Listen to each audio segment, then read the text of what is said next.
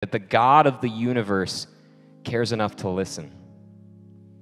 That if you would cry out to him this weekend, if you would make yourself available, remove all the pretenses, remove all the show, remove all the appearance, let down the veil, take off the face, and just be real with the Lord this weekend and give your heart to him. Give him your time. Give him your attention. Give him your energy. I promise you, and I can stand on this promise, that you will leave here changed.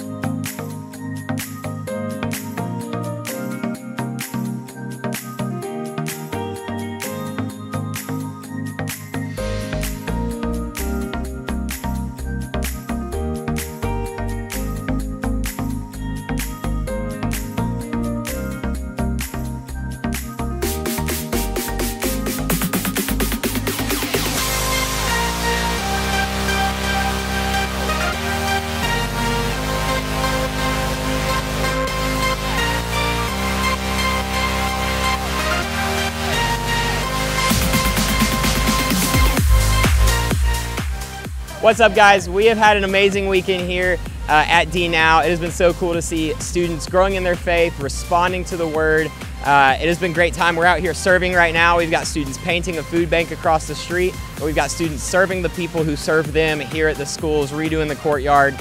And so we just want to thank you. It has been your generosity, your time, your effort to make this weekend happen. One of the most beautiful and really things I love about DNow is getting to see the entire church circle around our teenagers to show them that they not only have a place in the church, but they are the church, that they're loved, that they're heard, that they're known, and that we care about them. And so we are so excited to see what God's going to do this evening, has done, will keep doing. Thank you guys so much. God bless.